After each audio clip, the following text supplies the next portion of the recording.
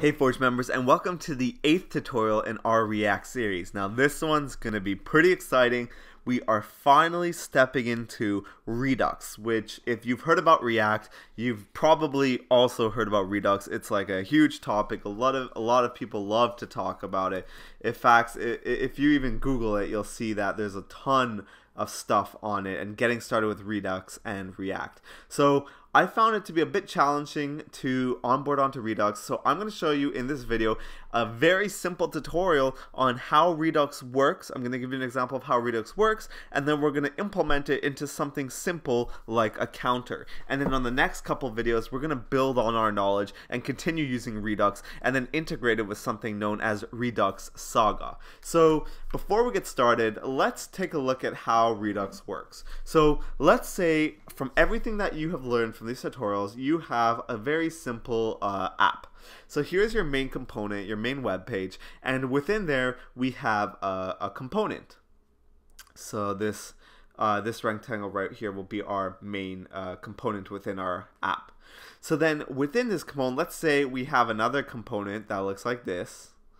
You know, maybe we're reusing it a couple of times. Maybe it's like an input field or something like that. And whenever we change something in that input field, let's say this one asks for the user's name. I apologize in advance for my really poor drawing skills. I'm on a trackpad. So let's say this text box enters a name. And then below that, we have another component out here that says something like, let's say it says, in this component we say hello, whatever your name is. So let me make that a bit smaller so that it fits. Okay. So, okay, we can definitely make that a bit bigger. Okay. So it says hello name. So whenever we want our program so that whenever we type something in to this inner component right here, it updates this component down here. Now, if you've been paying attention, you would know that it's actually sort of a mission to do that. In fact, we would have to create a function that whenever someone types in name here, it would relay the name to the outside component, which is this one outlined in blue right here. And then that component would then relay it to this main component, which would then relay it to this. And in order to do that, we're going to have to use a lot of different props and child references. So child's calling parent functions, all to pass that one variable, that one state variable into this component. Now, what Redux allows you to do is it acts as sort of a global state for your entire React application. So instead of having to pass name from that component all the way to this component, then to this component, and then into this component, what we can do is we can have what's known as a reducer, and that reducer will store a bunch of variable names. So at first, name will be something like, we can initialize name to be undefined. So we'll just do UND, sorry if you can't read that. And then whenever the user types in name into this column, or sorry, this input, all we do is we trigger what we call an action, which we'll be diving into in more detail. We trigger an action which then says to our reducer, hey, I want to make the name variable in here from undefined to whatever the person typed in. And then this variable right here will just always be equal to whatever this is. So when it's undefined, we can have it just show nothing. And when the variable changes, we can have it say whatever the variable changed to. So there's no more passing state variables from this component to this component to this component to this component. Now we just have a global state that any component has access to. And in its core, that's really all that Redux is. Now, Redux is made of a couple of different functions. So number one, we have our reducer, which will take in, of which is the thing that actually holds all the variables in the first place and has the functionality to change the variables and update them.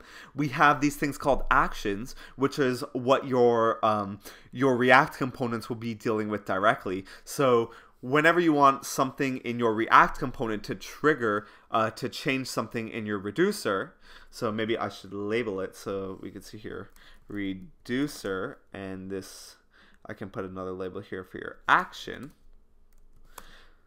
Whenever you want something in your component to replace a variable in our reducer, we trigger what is known as an action. And our action will be the thing that tells the reducer that we want to change one of the variables. Okay? And whenever we want to use one of the variables from the reducer inside of one of our components, we simply just import it as a prop. It's as simple as that. So now that you sort of have an high level overview, let's do a real example. Let's get started on a real example. So what I'm going to do is I'm gonna make another create React app, and let's call this counter with Redux. Now, oh, no capital, so we'll make this all lowercase. And by the way, a couple of you guys have been asking where you can find this code. I have pushed all of this code to a GitHub repository, and in the description of this video, you will be able to get all the code that we have done throughout all the videos. It'll be all in there. In that GitHub repository. So feel free to go and check it out after the video. You can play around with the code. You can see exactly what I've done. So as you can see, I've skipped a bit ahead and our React project is done setting up. It's just the default React app that we are used to. I've gone ahead and started it. And if we go to our browser, we can see that it's just the same create React app that we've been dealing with throughout all these tutorials. So the first thing we're going to do is we're going to go ahead and install, so npm install Redux, which is the core Redux library, and also React Redux, which contains all the bindings that connects Redux and makes it usable by React. And we're going to go ahead and type -- save so that they're both saved to our package.json.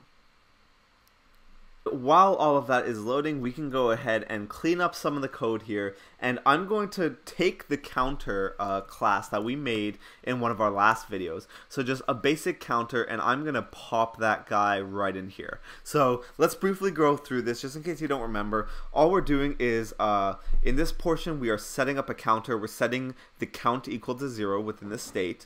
We have one button that increments the count. We have one button that decrements it, and we can just hear in the JSX, this is where our buttons are. And it says the current count is blank. And then the two buttons that increment and decrement. So I'm going to go ahead and import that into our app. So import counter from counter. And we're going to go ahead and pop that. We'll get rid of all of this stuff. In fact, we'll just get rid of all of this. And we're just gonna have the counter. Now we can go back to our app, and we can see here all we have is a simple counter. We can increment and decrement the count. Now what we want to do is change it so that this counter, I mean, right now this counter doesn't fall under sort of the outline that we use to make this. Like, it doesn't really make sense to replace this with Redux, but showing you how to do this in this video, I'm just going to show you how we would replace it with Redux, and then in the next video I'm most likely going to give you an application where it actually makes more sense to do it. But this video is just to understand the very core basics of Redux while it still installs, and it is taking quite a long time to install. Now that Redux is set up, we can go ahead, and the first thing we're going to do is we're going to make our reducer. So we're going to go ahead and make a file called reducer.js. Now it's good to note that in more production ready apps, you'll see that the reducers and the stores and the actions and all this stuff will be organized into folders. For now, we're not going to worry about any of that. Let's just jump straight into the nitty gritty of things. So remember, the reducer is here for two things. Number one, it holds our state. And number two, it has functions that, based on what action happens, it will say what to do with the objects in our state. So sort of like handler functions. So I'm going to paste in what it's going to look like right now and walk us through it. So the first thing we're going to do is we're going to initialize our initial state. Now, every single variable that we want to be in the state will be initialized here. So in our example, since we're just using a counter, the only variable we need is a count, and we are going to initialize that count to 0. Now, the next part of it might look a bit complicated, but let's step through this one by one. So the reducer gets triggered whenever an action occurs, as we saw from our diagram, and actions come from the components themselves. So these actions come in the form of a string.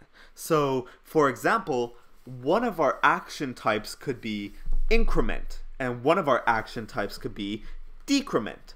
So what we are doing here is we are setting up a little structure here so that whenever an action is triggered, we look at the type of action it is, and then depending on the type of action, we deal with it differently. So if the action type is an increment action, you can guess what we're going to do. We are going to take in our state, and we are going to rewrite the count variable in our state with whatever the current count is plus 1.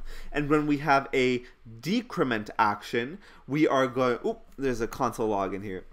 When we have a decrement action, we are going to rewrite the count in our state to be equal to whatever the count was previously minus 1. And if an action triggers that doesn't call any of these cases we have accounted for, it will just return the state straight up. Now, this return isn't actually pushing the state anywhere. All it's doing here is overwriting the current state with what we want our new variables to be. So this default return won't actually link to anything, or won't actually be used in any case. Now that we have our reducer set up, we can go ahead and we can create our actions. We're going to create a JavaScript file called actions.js. And in here, you're going to see the code for this is going to be a lot simpler than the reducer. Essentially, what we're doing is we're exporting a function based on every action that we want to have. So in this case, we have two very simple actions. We have the increment action and the decrement action. Now, the type here specifies what string it will fire off. Now, this string has to be identical to the one that we are catching in the reducer. It's important to note that we can also take in a variable if we wanted to. So for example, in some applications, your action, like for the example where we had the name one here, we could do something like export const set name is equal to, and then we would pass the name in like this. We would then and then in here we'd be the type would be something like set name. And then we would set the name variable equal to the name that we're passing in through this. And we would actually be able to, if we were to catch the case set name, we would actually be able to get the name by doing action.name. Instead of, see here, we have action.type, which gets the variable type. If we did action.name, we would have access to that name variable, and we could go ahead and set the name in our initial state if we wanted to. So I'm going to go ahead and delete that, but I just wanted to let you know that for your own sake. That way, in the next video, when we actually use that functionality, you'll be able to grasp it easier. So we have made our action and we've made our reducer. There are a couple things we have to do left. For one, we have to connect our component to this action. We have to make this action callable through our component, and B, we have to do something. We have to set up. We have to link our app with our Redux store in the first place. So let's go ahead and do that first. So let's go ahead and create a JavaScript file called store.js. And in here, this is what the code will look like. We're gonna get the create store function from Redux. We're gonna import our reducer that we just made. So this should be uppercase R. And then what we're going to do is we're going to say our store is going to be equal to the create store function of the reducer. So essentially what we're setting up for is we want to pass in our reducer. We want to be able to pass in the variables inside of our reducer, in this case count, as a prop to our app. In order to do that, we have to, quote, use the store within our application. So the way we do that is we simply come into our app.js, the root of our entire project. You can also put this in the index.js as well if you want. In fact, let's go ahead and put that in our index.js. So what we can do here is we can import the provider class, and we're going to take that from React Redux. And what we're going to do with that is we are going to wrap it around our app div, our application tag, just like this. Provider, and then we can go ahead and put app in here. So our entire React application is now wrapped around with this. So the last thing we have to do is we have to simply import the store that we made. So import store from /store. And what we do is in the provider, we just write store is equal to store. And what that says is pretty much in every single component that every single child component from this provider tag, we are going to be passing in this store as a prop. And as you saw before, this store, all it does is it creates a store with the reducer, and the reducer is where the real magic happens. So just to recap, what is going to be happening is our counter component is going to be calling our action. Our action will then tell the reducer what type of operation we want to perform. In the case of an increment, it is going to increment this count by 1, and it will then display it on the counter. And that's the last part. We just have to now connect our counter, A, to our reducer variable, and B, to the action that it can call. So let's go ahead and do that. We are going to be using two magic functions that are called map state to props and map dispatch to props. Now it sounds a bit confusing, but they're really simple. Map state to props is pretty much, this is where you put what variables, what state variables you want to include in your component from the reducer. So in this case, if we look at the reducer, the only variable we really care about is the count. So we are going to say count is equal to state.count, where state is just our reducer's state. And you can call this anything. You could say reducer state and then replace that here. But the nomenclature, the default is usually just state. Now, what this allows us to do is it will make it so that our count, whenever we want to access this count from our reducer, all we have to do is, instead of saying this.state.count like we did in the previous counter, in fact, we can go ahead and get rid of this whole constructor right here that declares a state. We can just replace it with this.props.count. So this is pretty much saying we are going to pass whatever variable we have here in as a prop, and the name of the prop is going to be count. So if we were to name this like current count, then we would also change this to current count as well. Now, the second magic function here is map dispatch to props. And this is where you call, pretty much this is where you select which actions you're going to be using. So we look at our actions.js and we can see here there are two actions that we want to use, the increment and the decrement. So all we have to do here is write increment and decrement. And we have to import those actions from actions. So we can say import increment and decrement from /actions. And just like before,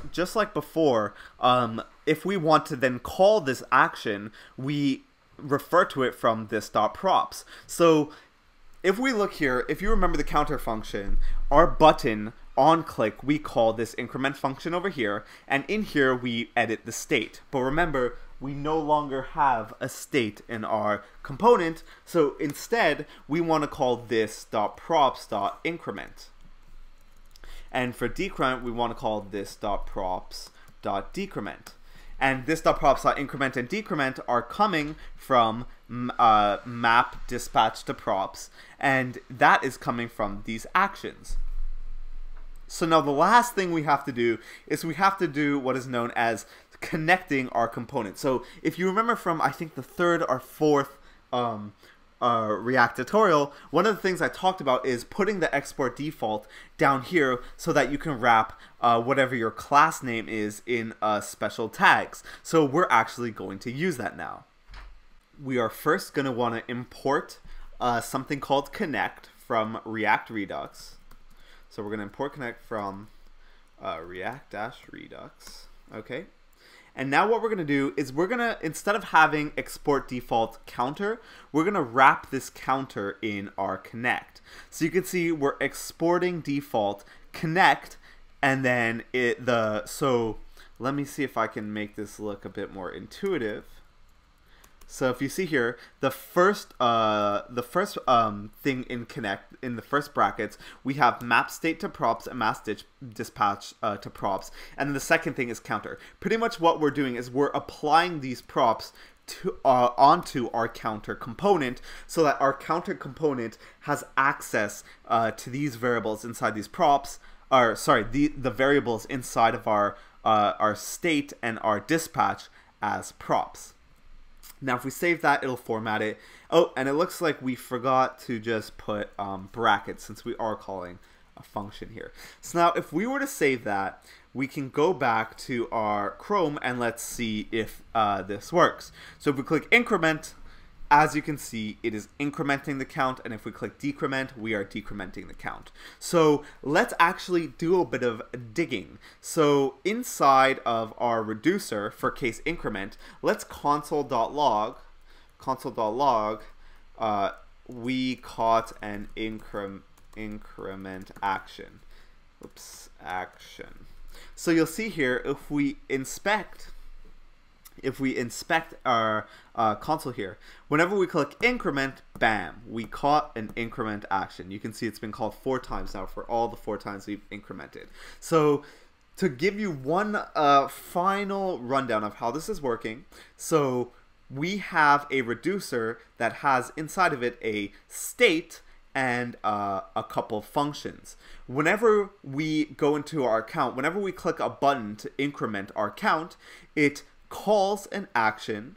That action then calls our the corresponding case within our reducer, which then does something to the state, and our counter is then getting the state and the actions to call from map state to props and map dispatch to props. I hope that cleared up how Redux works and how you include it with a React. I will be pushing this code up, so if you still are a bit iffy on it, you can go to the GitHub that will be in the description below, and you can actually go and play around with it yourself. Just clone the repository, run an npm install, and do an npm start, and you can put some console.logs everywhere to see what's getting triggered when. So thanks for watching, guys. In the next tutorial, I'm probably going to be doing a bit of a more hands-on tutorial when it comes to Redux, something that's a bit more applicable and realistic for Redux's uses. And also, either in that tutorial or the next one, I'm going to go over Redux Saga, which will tie in the back-end work and with Express that we did in the last tutorial. So thanks for watching, and I'll see you guys in the next video.